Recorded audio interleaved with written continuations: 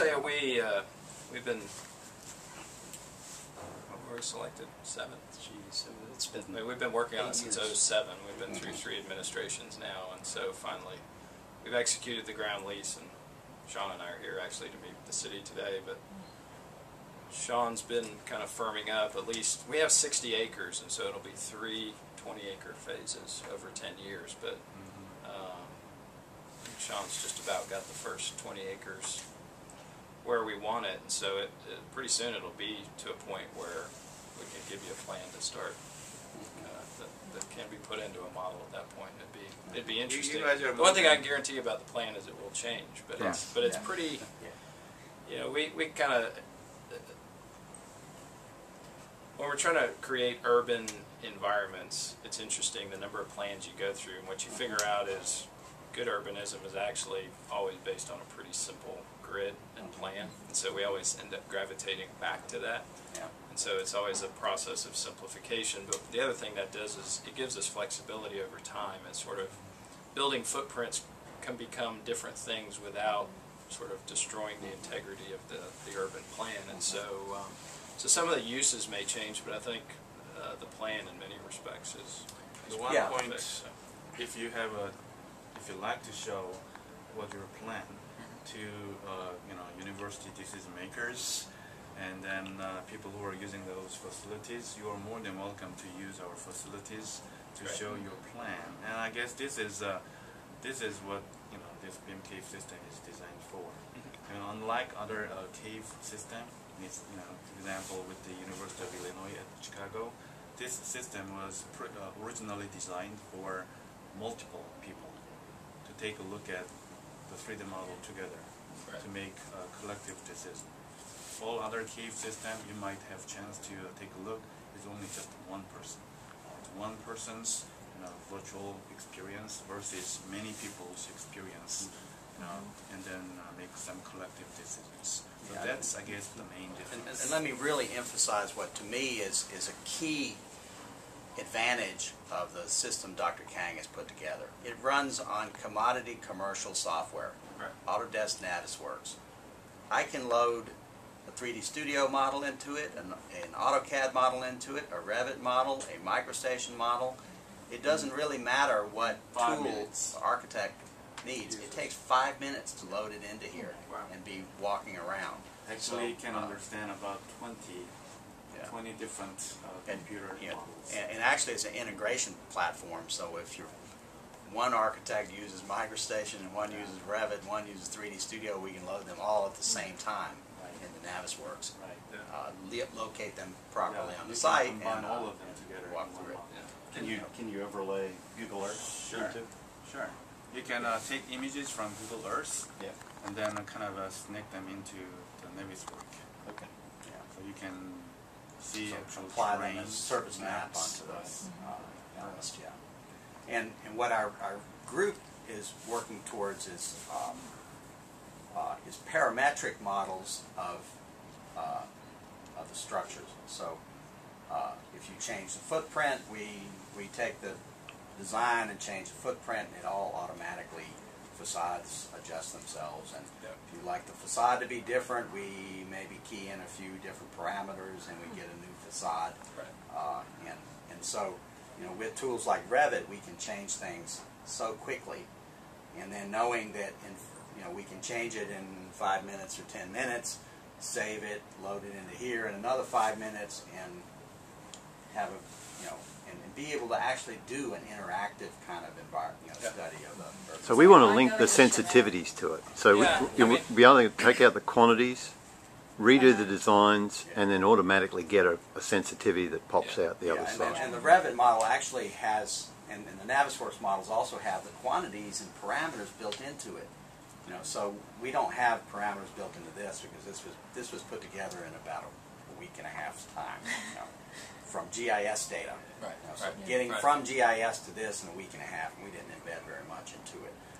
But for instance, you could have the power consumption of each building. You could have the rainwater capture possibilities from the roof surface, the photovoltaic potential, the area based on the floor plates. So, you know, if that's classified by occupancy group, then we know, then we can drive that to the. Did you get construction costs? That's what I'll be working on. Cost, yes. in The construction cost will be done is basically on a per taking the square model foot and, basis. like I mean, how a square you foot said basis pretty on soon, construction well, cost if you would can be have higher. it soon, In our, then we can for our work off of purpose, that one. construction Otherwise, cost I'll can have be to go handled with by something that's been each and designed every before items. Right. as a base case, and Line then items. So Yeah. you need a Once you case get to to do that I need your detailed case. design Yeah. stage, and then When we you can plan, use that as a base, you know, and then that's we'll not make needed, modifications to it based on our market study, market analysis, and then put in the sustainability features or whatever that Dr. Clayton was just mentioning, and provide different schemes that hopefully can link to a sensitivity analysis for you. Yeah. So Yeah. that's what we have to do to graduate and to pass Dr. or Professor Booth's class, but it's also a lot of fun. Yeah, and Saeed's, I will fail them. He will too. Like he's already threatening. I'm like, oh. I mean, Saeed's focus is for his PhD is to look at these sensory issues Yeah. in an urban landscape. It's So very he'll, cool. he'll work on parametric models to, for instance, change the spacing of trees, change the width of sidewalks, change the facades, and then we can have people walk through it and ask them which one do you like best. We want it to be like Inception, but I don't think it's quite going to be there yet. Jung Boom, his PhD, is looking at the zoning and building requirements.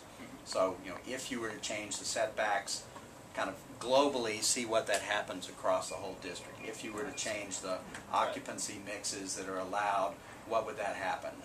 What would that do? If you change the height restrictions, It automates what it. It's would very that cool. do? And it would ripple out to those economic and financial analyses. So, It just looked like Houston. we were talking to the people who were doing the rise, and they said that College Station had no height limitations. That's right. So it could be Houston, you know. I mean, all of that's interesting to us, and we're probably at a good point. And you know, if you have an interest in using Campus Pointe, where we have to sort of be careful as sort of what information is public and what's not. And so there's a level of confidentiality there. But I think in terms of the sensory, you know, we're big believers in we try to create high quality differentiated assets that we think someone else can't duplicate. And at the end of the day, the simplistic idea is about creating a place where people really like to be. And if they like to be there, they're going to spend more money, they're going to stay longer, and you know, people will pay more rent, all those good things that Dr. Ruth talked about. And we now, with one of our projects in Houston City Center, we now have some pretty interesting. Are you working with the City Center as well? He's That's the our development. he created it, Alright. huh? He So conceived our it. undergraduate BIM students are working on the City Center 3 project Oh yeah. with Howard Construction. Oh good. So we had Kirsty Yeah. and Haley. What's the name of the engineering company? Haynes-Whaley. Yeah. Haynes-Whaley Yeah. and Howard Yeah. came to my BIM class last week. Right. Gave a presentation. So we have. So what's interesting about the plans, and if you go back to City Center, a lot of people know they like it. They don't know why they like it. And a lot of people tend to look at architecture, but if you ask, I think either of us, what we're probably proudest of, a lot of it is the scale of the space. There's a reason it feels good to be in it, and that is what a lot of this can get to. Is there are dimensions and scales and interactions with buildings that make a place feel good versus, I mean, we've gone to tons of projects and researched them, and we can tell you why the height and spacing of a building is wrong, versus what feels right. And so these tools are pretty amazing to be able to model those quickly and get a sense of what that scale feels like. So. And we're very cognizant of the proprietary aspects and stuff. As a university, it can all be hypothetical. Right. It doesn't. I mean, we can take the development and way off in a completely different direction. And it's fine for us. Right. We don't have to show what yours is going to look like. We, have found some others that we can use just to provide the example. So it's whatever you want. Now, on the other hand, Dr. Kang has rented his BIM cave out. Right. So there are those opportunities as well. So if you needed Oh, to it's bring, portable. Is that what he said? no, you come here for now We- Oh, we, and well, have a come, meeting but, with yeah. with the rental companies, the contractors, architects. Show them what you're trying to get. Right. Or Well, I think anything there's- like that. So. I mean, when we were ground leasing the land, so we didn't buy it, obviously. So the university is still very much our partner in terms of approvals, and so I mean, there's a lot of border regions that are very interested. We get a lot of calls and keep them in the loop, and so I think just from being able to showcase this technology to some of the people inside the university, it's an interesting opportunity. I don't know if any of the border regions. We're more than happy to help you guys out. I mean, the president came and saw it, right? Yeah. The president came here to cut the tape. What was paying the tape for? Jonathan, it's going to make a lot more sense if they see it with a project which they have an interest in it. Right. So, I mean, I'll be totally blunt with you. I mean, your project's of interest because it's of interest to the university. Sure. You're also of interest to me because you did do all that work on Right. City Centre, and the students in all my classes get to see, the fruits of putting your consultant team in a plane Right. and route marching them around the country. Right. And most of this team have actually seen your work, so they've been fully briefed on what you've done. So they know who you are, and they know what you're capable of doing on Campus Pointe. And Jonathan's also of interest because he's a former student of, as I understand, the construction science, Is that right? PE, and the MSLB. And so. And Shon- environmental design. Sean's Sean also. was ED and Masters in architecture, and so. Oh, okay. Oh, okay. So it's a pretty strong team. That's good to know. So you hired right. One other thing that we should just Give me make. the application, So and it's it all one says, happy family. box Lilia is one, are also you an a Aggie DD or graduate. not? And it says, if not, do not go to Do not question pass, 2. yeah. That's not true. Just before yeah, Julian takes you into the details of the Yeah, scheme while here, you're Julian, just talking before we about get our onto stuff, this, this is a Julian, ED. just wait a minute, right?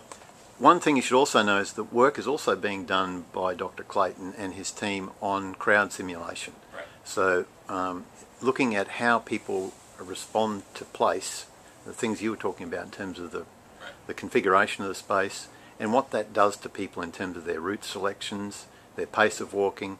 Now, it has interest to the university, obviously, because it can minimise the amount of time between classes. So there's a tremendous efficiency element in that. It has huge potential, obviously, for retail because the size and frequency of use of the ant track is in direct proportion to the retail spend. And you get down to details. I mean, we bought a project recently in downtown Houston, so we're going through a renovation. But one of the things is how do we get restaurants to get excited about building patios? And we're actually talking about putting on this mini patio symposium because there are patios that work and there are patios that don't work. And what we don't want is empty patios. That sends the wrong message. But it's all those little details about what a patio can be a great place to be, or it can be a pretty unattractive place to be. And as a friend of mine says, that he works for a restaurant chain, he calls it, some patios are the penalty box. It's like the last place you want them to seat you, whereas other restaurants, that's the place you want to seat or sit. And so there are all those little. So going down the track, if you're interested, we'd be interested in partnering with you on those symposiums. If you wanted to run, a Texas A&M symposium on something like that, we would be delighted to work with you and perhaps develop up this thing for that specific purpose. On the Campus Pointe site, Dr. Clayton has already commissioned his students to do a model, a detailed model, a physical model, because what you haven't seen is there's a physical model of this as well. Right. For Design Week, we actually produced a physical model out at the ranch. And I think a powerful thing is the physical model is produced from the same files as MK. So we're trying to create a single stream of editing and management of information that then can split into physical models, into construction documents, into